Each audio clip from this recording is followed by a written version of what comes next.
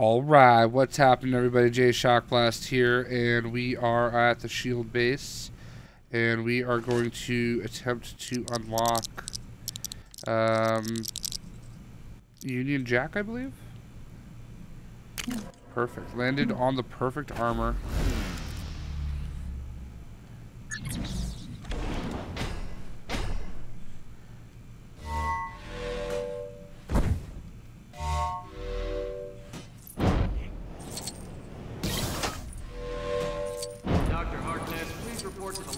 This is how you cheat to get Union Jack.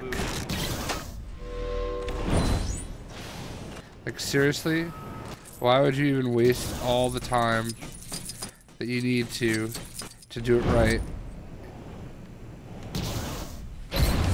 There we go.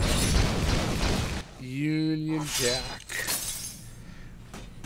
So, let us go ahead and check out Union Jack. He is over here. 75,000 studs. I think there's an achievement for using all the British characters in one sitting. And it's basically a take on, what song is it? It's like a... Hello, fellow shield friend.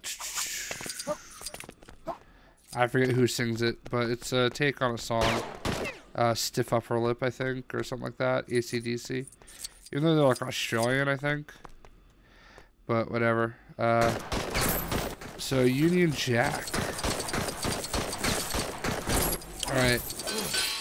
So like Union Jack really isn't, I don't know.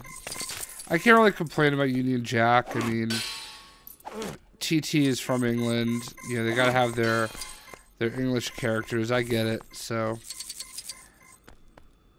there you go, Union Jack. Another perilous predicament.